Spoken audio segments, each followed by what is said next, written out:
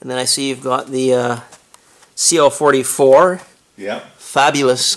Looks like about 1/50th scale. It is. Yeah. Wow. And then that's a gorgeous model of the Deux Ponts. Yes, that was given to me by Bernard Ziegler, VP of Engineering. His father was given that by Louis Broguet, and after he died, Bernard gave me that model. What scale would that be? 1/40th or? Probably 1/48th, I would think. 1/48th.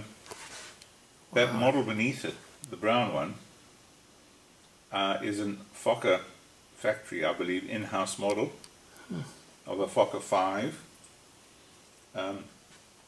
Only one was ever built, and eventually it was sold to a little Austrian airline. It was 8 passengers. The exhausts ran along the top of the windows to heat the cabin.